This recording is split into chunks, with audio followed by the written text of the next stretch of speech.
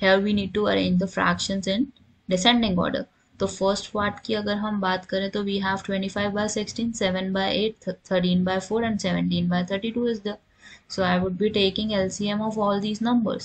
16, 8, 4 and 32 का LCM निकालते हैं. सबसे पहले नोटिस करो ये सारे कॉमन मल्टीपल्स हैं एक दूसरे के. 4 के टेबल में सारे आते हैं, 8 के टेबल में 8 भी आएगा, 16 भी आएगा, 32 भी आएगा. तो इसका मतलब क्या हुआ, एलसीएम क्या बन सकता है, द हाईएस्ट नंबर. अगर ये सारे सेम टेबल का पार्ट हैं तो highest number would be your LCM. ठीक है. अब यहाँ पे वी हैव 25/16. इसको हम क्या करेंगे, I need to make sure कि 16 हमारा 32 बन जाए. तो किससे मल्टीप्लाई करोगे, 2 से. This is 50/32. सेकेंड पार्ट हमारा क्या है, 7/8 इज देयर और 8 को हम किससे मल्टीप्लाई करेंगे, I would be multiplying it with 4 and 7 into 4 is 28. 28 divided by 32 is there. Next we have is 13/4. 4 को हम क्या बनाएंगे, 32 बनाएंगे. So multiply it with 8. So we have 13 into 8.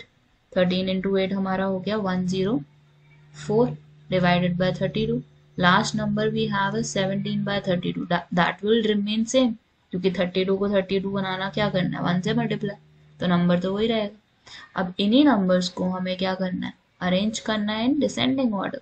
So how would you arrange it, the biggest number out of this is 104 divided by 32. ठीक है. And put a sign here. Sign क्या आएगा हमारा, ग्रेटर देन का. Then I would have 50/32. Again the greater than sign would be there. Greater than sign is there. उसके बाद हमारे पास क्या आ जाएगा, 28/32. Then I would have 17/32 in the end. उसके बाद हमारे पास बी पार्ट है.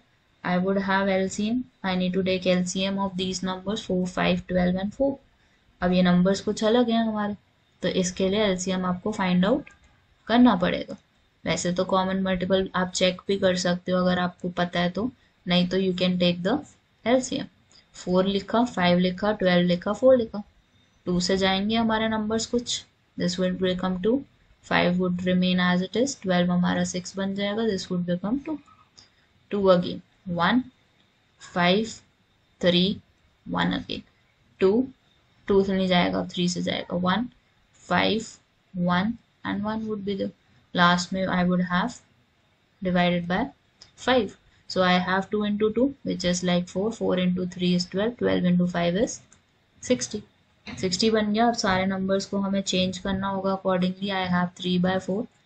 4 को किससे मल्टीप्लाई करोगे कि 60 बन जाए, so it must be multiplied with 50. So this is 45/60. Then second number is 12/5. 5 को हमें 12 से मल्टीप्लाई करना, so this would become 144/60. Third number is 7/12. 12 को हमें 60 बनाना, तो I need to multiply it with 5. So this is 35/60. Last I have is 5/4.